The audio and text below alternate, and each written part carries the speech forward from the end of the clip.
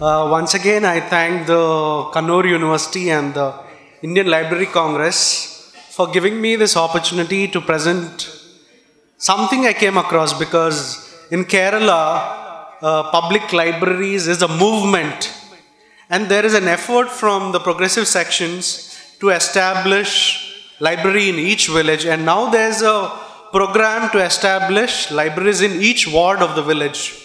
But that's not the case we have heard every speaker talk about in the rest of the country.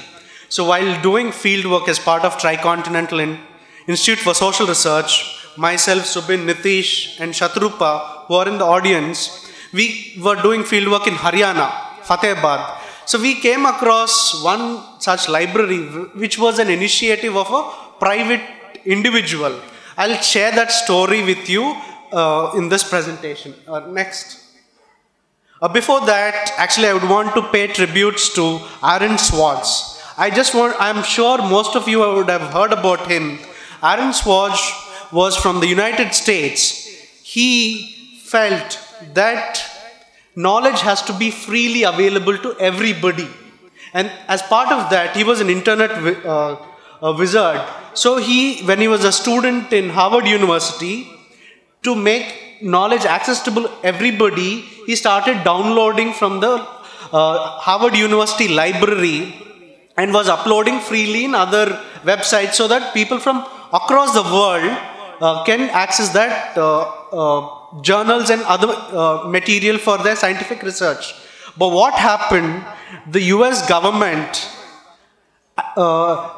instead of praising him or let go of that so-called crime he did, punished him so severely that he was, sentenced him for 35 years of prison. He was a very young kid, and there was a fine of $1 million. He didn't know how to take the pressure, and he committed suicide. So I thought in this Indian Library Congress, which also strives for making knowledge accessible to everybody, I think we should remember him, because he is from the progressive movement like us in the US. Yeah. First slide.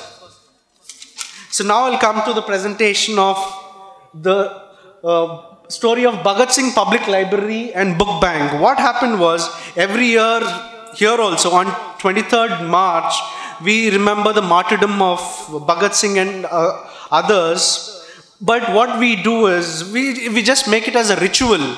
So this comrades who are doing this program realized that that is not enough. Those were not the ideas of what Bhagat Singh stood for. So then they realized that if we establish a library in his memory, we will be carrying forward his ideals and also creating future revolutionaries from libraries. And that was the idea of this library. This was initiative of a bank employee. After his retirement in 2016, he didn't know what to do.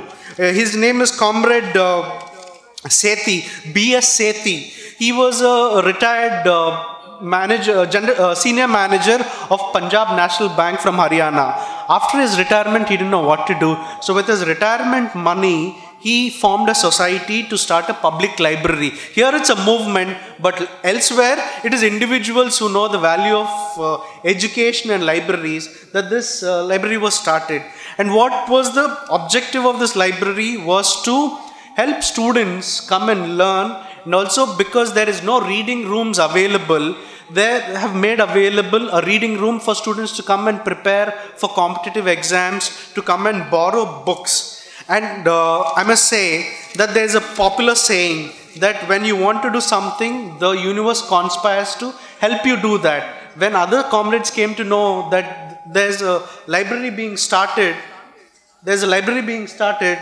other comrades freely made available a flat in a complex, shopping complex. They gave that space freely. As long as Bhagat Singh Library is there, we won't charge any rent. So that is also how others come together when we are trying to do something for the people, that they come together and help us carry forward the movement.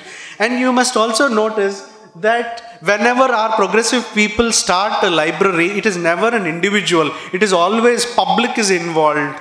Public library, so that it doesn't prevent anybody. Yeah, it doesn't prevent anybody from accessing. It is free for everybody to come and access. Yeah, there are more to say, but I just want to say that there are people who are conscious of importance of libraries and taking forward the progressive Marxist ideology forward, and they establish in their own individual ways. But this Library Congress will, if it is reported in mainstream media, I'm sure will inspire many more people to start libraries, and also I'm sure the progressive movements in rest of the country will join hands and make similar library movements to build an equal society. Thank you.